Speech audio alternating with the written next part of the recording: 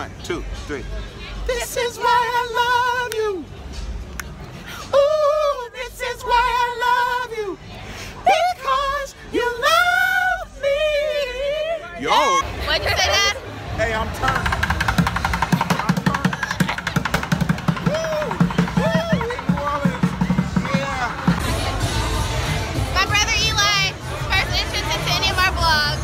This was my idea.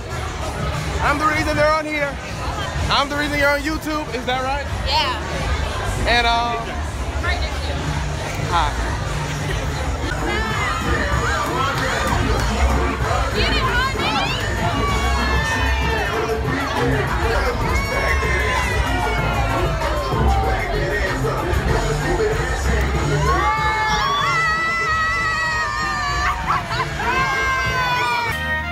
Give me a little hope, one small thing to cling to.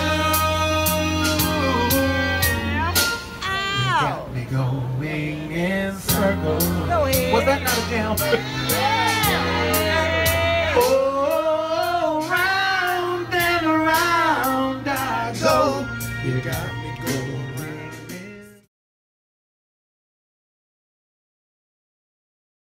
Day 2 in New Orleans. Headed to the Essence Fest. Say hi, everybody. Hi. Hi. It's our birthday. No, it's not. We just walked like 5 miles. Okay, it probably wasn't that long, but we walked a long way to get here. We finally made it in the building. Hi, Daddy.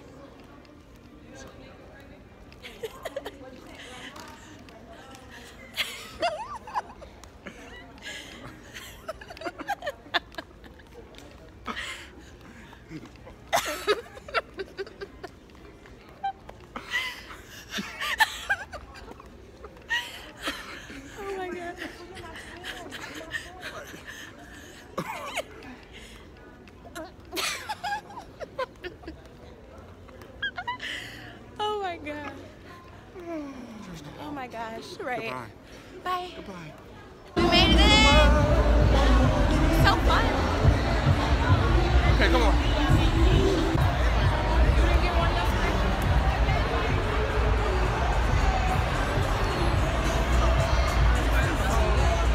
And little stuff like that. We're like right in the middle where they'll. No, I know where they are.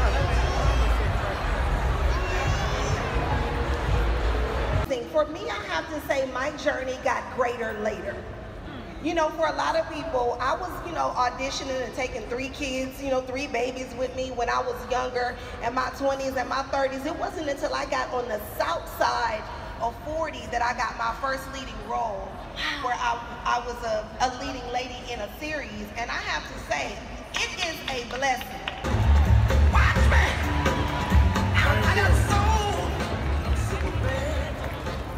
Let me first congratulate Essence Magazine for 24 years of this Essence Music Festival. We have criminal justice stuff that we face. I was just talking to my little brother Meek Mill, who's coming out in a little bit. We are looking at our young men and women that are locked up in jail because you have a criminal justice system that allows them to give life sentences for non-violent drug offenses. We got to turn that around. You cannot give people 30, 40 years for selling some reefer that now you're making legal in some states. If you can't stand up for Meek Mill and you can't stand up for your little cousin, you don't have faith just being on your knees. You have faith getting up off your knees and doing some work. It's time to stand up and put faith in action. It's time to stand up and fight for our children, fight for our equal rights, fight to preserve our civil rights. If my people who are called by my name will humble themselves and pray and then after praying, turn from your wicked ways. Then, right then, you will hear from heaven. I will heal the land.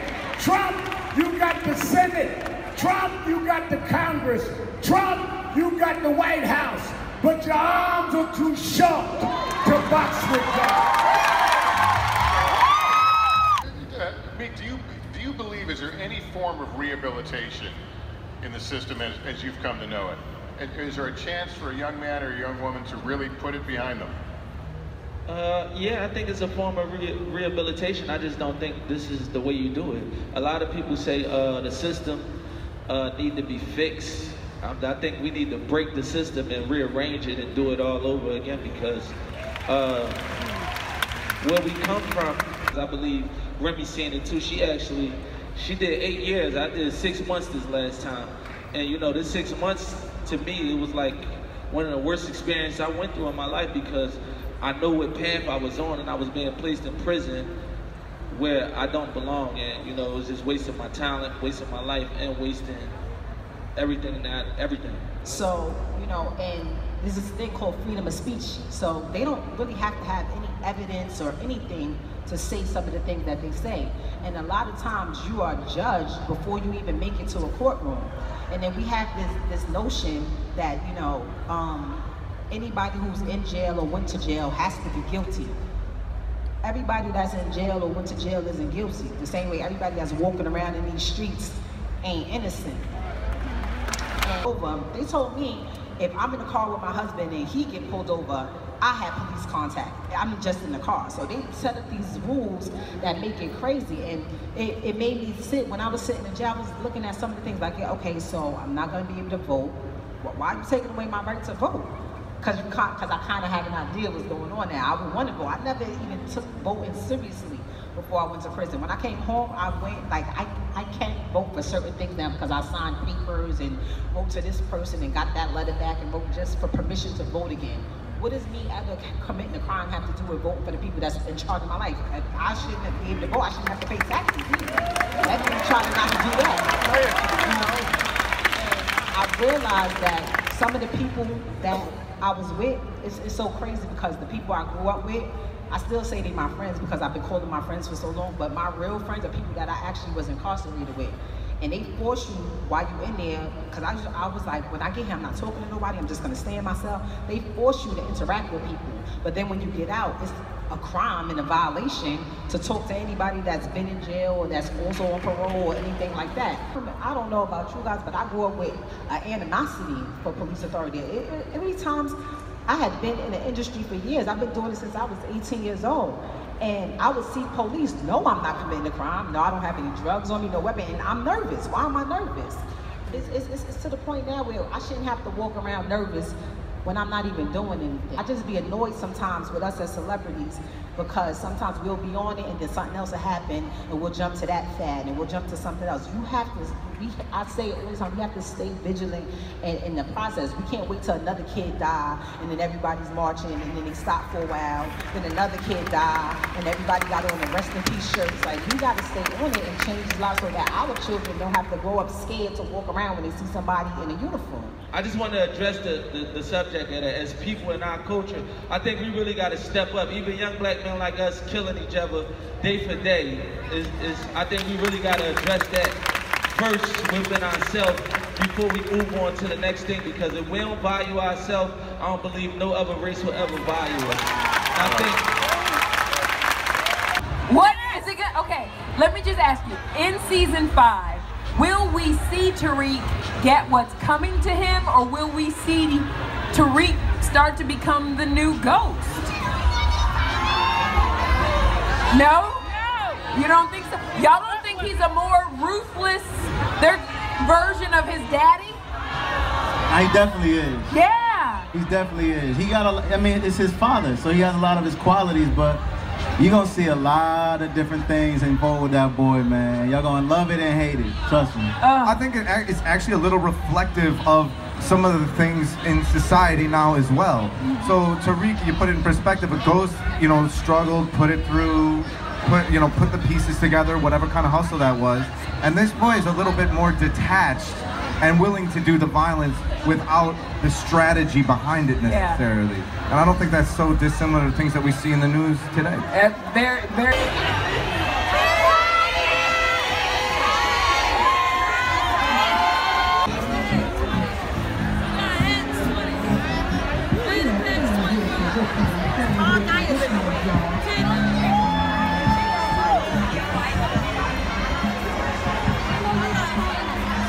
Over here, get up, stand up. Come on, that's it. Stand up for your right.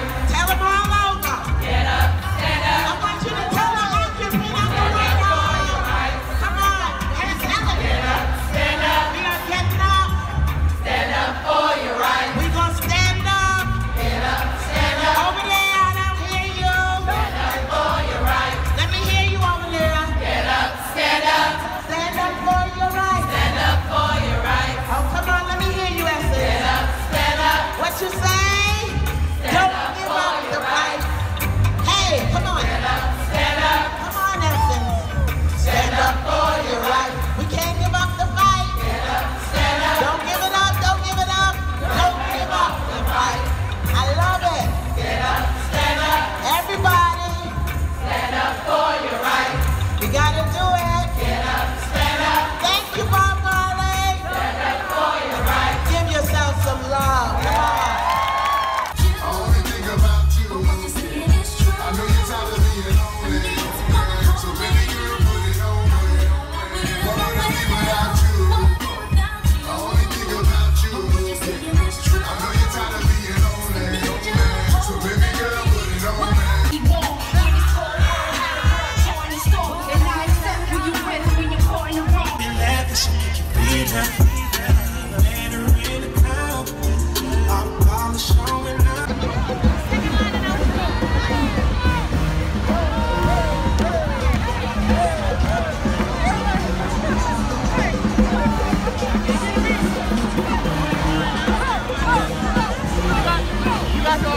Ricky and Keith.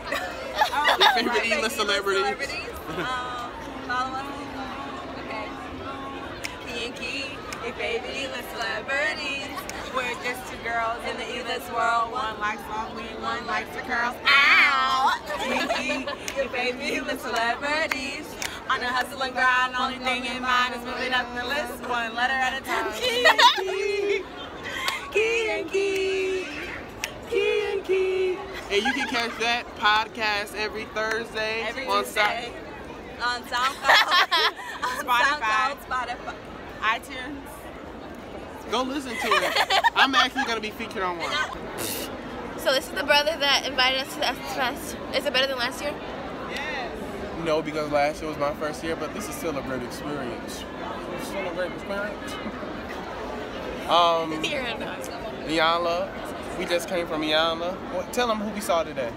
I saw so many celebrities. I saw First, the celebrity that's sitting next to you. Say that one first. No. I saw Major. I saw Tiny. Iyanla. I saw Meek Mill and Remy Ma. Stop. Who else did you see? Not you. Stop. Did you see? Not you. Stop. Eli, you're not a You saw celebrity. the Eli Kurtzman. Huh? Did she make their song? No. What song? Their song. Oh. They did them. Yeah, we're having so much fun. So y'all want to go get some food? Well, Yeah. I heard food, so I'll see you in the next clip. It's my dad and brother. Hi. I didn't even know you were going to turn that on. You miss her? I don't know. You didn't meet her. You don't want to be in it? Okay. So yesterday I gave you all like a sense of who I was. Today I decided that I was going to go a little bit further. I wanted to let you know that we had an amazing family trip to New Orleans because I just wanted to be with my babies and I love them so much. There are three things that mean everything to me. Of course, it's my God. Second, it's the purpose, the righteous cause and liberation that we find when we collect our efforts. But between those two things, with God being first, it's my family. And these people right here, when I think about the thing that makes me rich. I don't care if I had every dollar in the world. I don't care if I had every piece of resource in the world. I don't care if I didn't have any of those things. The thing that makes me rich, you know, are these babies that are sitting right next to me and the ones that are standing in front of me.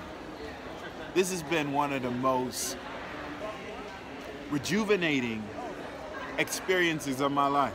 It's rejuvenating in the sense that, you know, I got to be surrounded by people who genuinely love me and I genuinely love without hesitation. I had an opportunity to look and stare into their eyes and see the future. When I looked into their eyes, this is what I saw. I saw every dream that I've ever had within reach, daring to come true. They smiled at me and I saw the new sun. I saw what the sunlight would look like on the other side of heaven. I saw everything that I had ever dreamed about. And so we're going to end this podcast by simply saying, or video cast by simply saying, it's all love. Because family means no one gets left behind or forgotten. Until next time. Peace out. Remember to follow me, tweet me, FaceTime, whatever you need to do. What's your number? 517-775-7777. Look at my Hit me up on IG. You know how to shout me out. You don't have an Instagram. But this is what you're supposed to say. Okay, guys. Thank you for watching our vlog. I hope you enjoyed it. If you liked the video, give it a thumbs up. Make sure you subscribe if you're new to our channel. And just remember to keep dreaming. If you don't have a dream to chase, you have no reason to move forward. Peace. You got my soul.